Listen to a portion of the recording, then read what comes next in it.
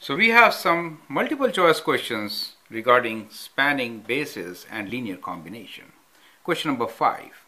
Which of the following would be a linear combination of A, B and C, D vectors where A, B, C, D are non-zero? Explain. So we have 4 choices and these are the 2 vectors which are going to span something, right? And what can it span? That is what we are trying to figure out.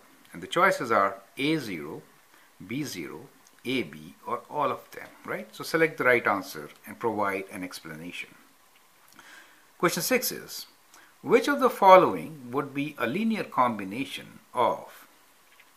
So we have 2 vectors here. One is -1, 0, 1. The other one is 0, 1, 0.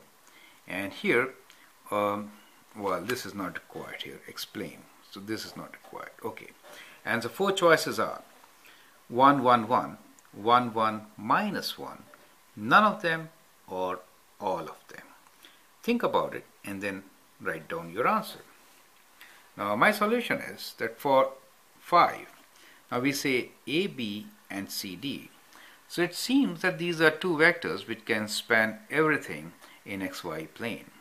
But we have not mentioned whether they are scalar multiple or not, right? We really don't know. We just know that they are non-zero vectors, but we don't know whether C is a scalar multiple of A or not. That is kind of critical, right? If C and D are scalar multiples of A and B, then they cannot span all of them, right? In that case, they can only span C, and that is why that is the safe and the correct choice. So AB can span AB for sure, right? Even if CD is a scalar multiple of AB, right? So that is why in this question the choice will be AB and not anything else or all of them. So be careful about it. It's a very thoughtful question. Question 6 is, which of the following would be a linear combination of these 2 vectors, right? So now if you see the 2 vectors, they can span a plane in R3, correct? And in this case, we have different choices, right? None of them, all of them, and then 1, 1, 1 and 1, 1, -1. Now think about it like this.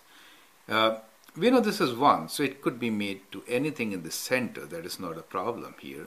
So that part is okay. You can always multiply the y component by anything and get your result. So y is not a problem. It could have been anything here, right? Now, but the thing is, these 2 have opposite signs. So whatever you multiply by, they should have opposite signs, right? So the only combination could be this. So they're opposite and equal. That is kind of important, right? So the vector which could be spanned is this, right? So that is the plane which they are trying to span, nothing else, right? So that is the plane. So that is the answer for 6. Thank you.